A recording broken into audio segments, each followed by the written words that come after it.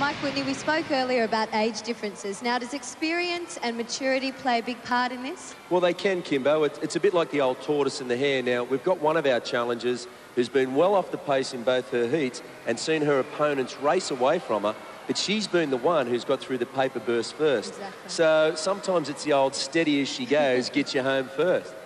Well, there is nothing steady about this next game. It's called Suspension Bridge, and it's up next.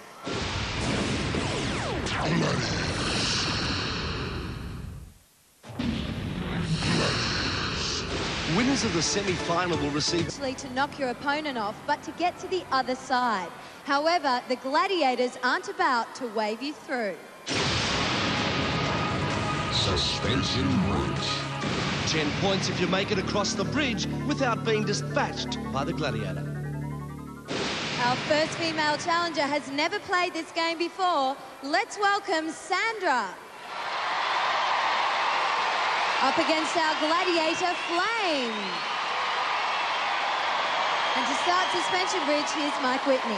Challenger, are you ready? As Kimberly said, Sandra hasn't played Suspension Bridge before, but we all know Flame has. 2, 1. Sandra running straight in, Flame's also straight in. She disorientates Sandra with a quick swipe from the left. She's off, no points. Well, you need the replay to appreciate Flame's method of dispatching Sandra. Flame leaning forward, putting all her weight into the blows. Sandra's on 1 foot, now she's on 2, but on the mats. Sandra, short and sweet, but I don't think there was anything too sweet about it for you. No, I think it was psychological after last time I met Flame.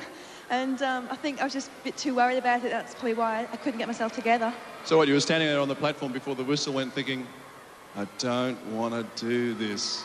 Exactly right.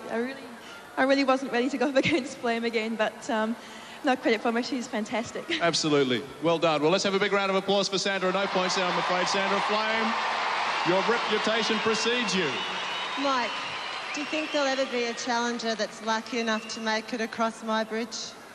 Well, there's the challenge for you. Any potential challengers out there that want to come and take Flame on the Suspension Bridge, get in touch with us here at Gladiators. Let's have a big round of applause for Flame.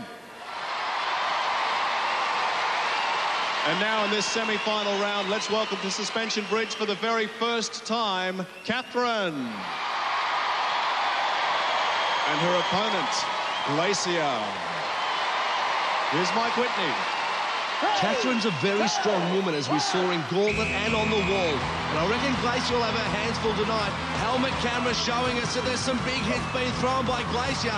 The judo expert fighting back the GLACIER. Some big blows as she slipped.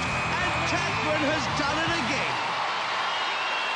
Catherine, what an unbelievable game. It's not very often that somebody gets a Gladiator off the Suspension Bridge. However, before we start, I want to have a chat to Mike Whitney. OK, we've had to have a look at the replay because John Forsyth and I thought that Catherine may have actually pushed GLACIER off the bridge, which is against the rules of Suspension Bridge. Right. She didn't do that. She actually was half jabbed her off, and I think GLACIER slipped as well. OK. But you must have your hammerhead with you when you get to the other side of the bridge, and Catherine didn't do that. So does that mean 5 points? 5 points. Well, not such a bad effort anyway. 5 points, Catherine. You proud of yourself?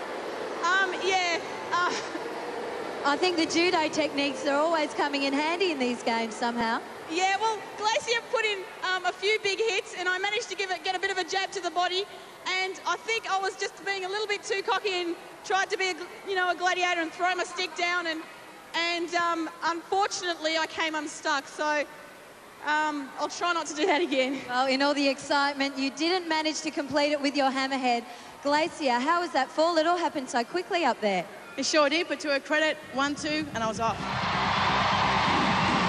Well, Catherine was too excited with beating GLACIER. She forgot the stick and only picked up 5, but that gives her a 7.5-second lead in the Eliminator. It's time for the first of our male challengers now. Let's welcome Paul. He's up against Hammer. Let's start the game. Here's Mike Whitney. Challenger, are you ready? Paul fought Predator last time on the bridge and lost. Ready? Will the Aussie rules man get a goal this time round? Well, a slow start. Hammer certainly showing the Queensland bricklayer a lot of respect. Hammer sending Paul backwards and nearly off the bridge. Paul trying to fight back, but look at this. Some big hits there from Hammer, and Paul's still there, but Hammer's hammerhead isn't. Paul's won it. And Linda, Aaron and Jay are loving every minute of this. Well, let's watch how it happened. Hammer and Paul putting everything into each blow. Hammer loses his grip. Paul's the winner. Paul, just before we start, Mike Whitney, there was a bit of confusion there. Well, I don't know why these challengers want to keep throwing their hammerhead away. But in this case, it didn't matter. Hammer lost his hammerhead. Okay. So he's ruled out of the game. 10 points to the challenger. 10 points. Paul, that's just what you wanted to hear, isn't it? Yeah, pretty lucky, I think. I think so, because you're going into the Eliminator next. Now, Shane's on 10 at the moment. However, he hasn't played suspension bridge yet. Are you confident now about the Eliminator? Nah, Shane's probably the most fiercest competitor here, so you need all the start you can get against him. However, you've got a pretty good time, so fingers crossed. I'm hoping so. Good one. Hammer, if ever there was a game made for you, you've got your hammerhead there, but you threw it down this time. Usually the game works better when you've got the hammer in your hand, but, I mean, you can't take anything away from Paul. I mean, he's been a competitor through the whole series, and, I mean, the 10 points will certainly keep him in good stead for the Eliminator. Our next male challenger on suspension bridge is Shane. Up against the almighty Vulcan. Shane has a lot to try for. He needs to get the maximum score here, but Vulcan has a devastatingly good record on the bridge. Vulcan, oh so cocky, he just strolls in to beat Shane.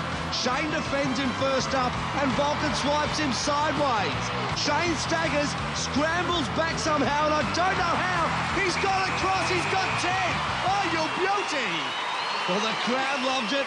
Shane loved it, but what does Mike Whitney think? Mike?